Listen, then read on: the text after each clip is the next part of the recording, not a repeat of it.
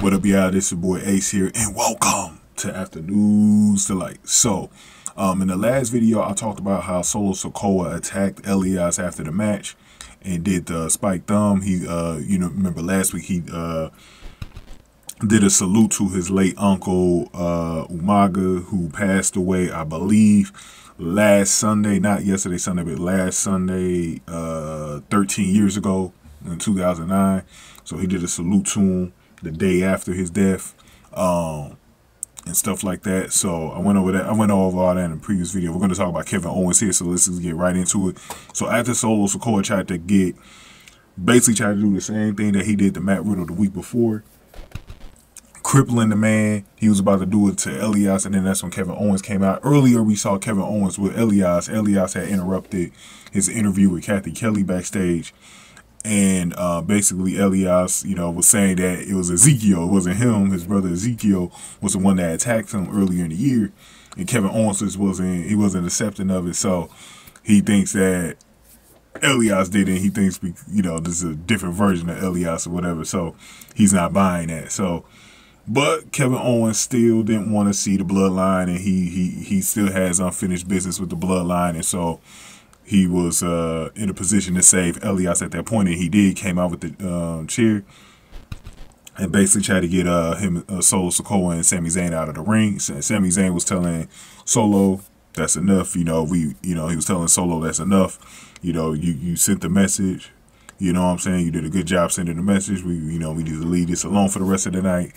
And on they went. So I forgot to mention in the last video as well that Roman Reigns is supposed to be in Chicago for SmackDown on Friday, so it's going to be very interesting. They're supposed to be celebrating the honorary Sami Zayn, so we'll see how that goes on Friday night.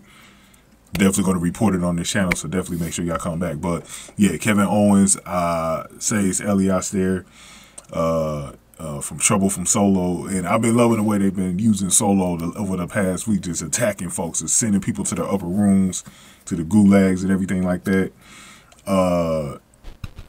But I had a feeling Kevin Owens was coming out, though. I had a feeling that they wasn't going to have Elias crippled too in the corner like that. So, but like I was saying in the last video, I cannot wait to see Kevin Owens versus Solo Sikoa in a match. I've been wanting to see that ever since War Games. I'm glad it looks like they're heading in that direction with those two.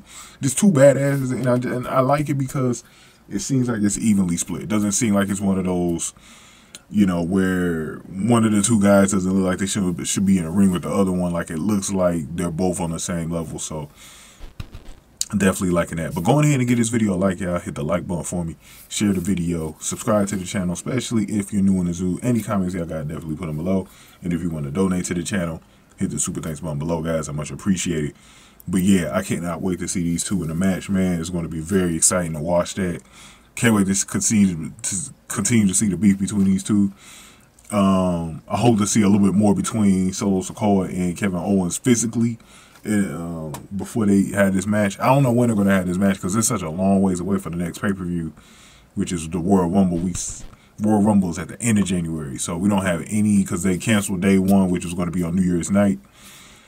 We don't have. So basically, they may fight each other on Raw. I don't know, but or SmackDown, but we'll see. But thank you guys for watching this video. After News Delight.